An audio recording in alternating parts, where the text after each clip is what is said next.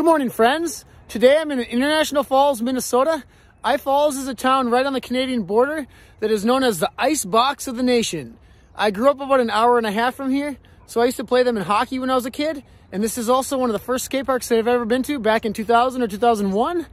I'm super excited to skate it today and show you guys around. Let's check it out.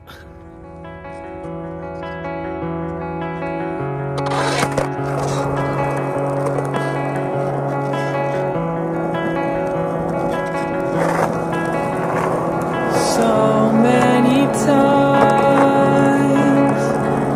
I've heard your call, a distant whisper amidst the roar of wind and waves. After 2 decades of wear and tear in the park, it's still looking really good. Another interesting fact about I Falls is the cartoon Rocky and Bullwinkle had a town in it called Frostbite Falls, and it was named after I Falls. So, interesting fact. Today is around 32 degrees, and it's cold, so it's going to take me a little while to warm up, and I'm feeling the Frostbite Falls slogan as it is. So, anyway, let's try to get some tricks and have fun.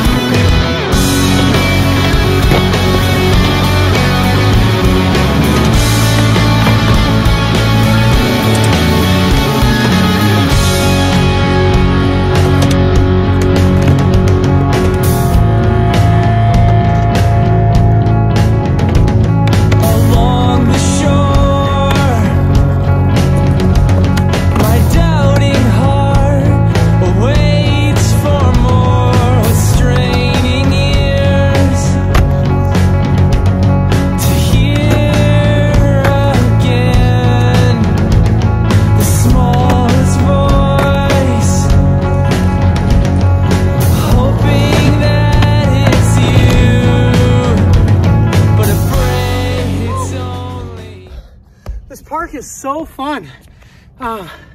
It's built really good, like super solid. When I'm popping off the hip, it almost feels like I'm popping off of concrete, which is pretty amazing considering it's 20 years old. There's some screws that stick up and things, like I got a little chip in my board.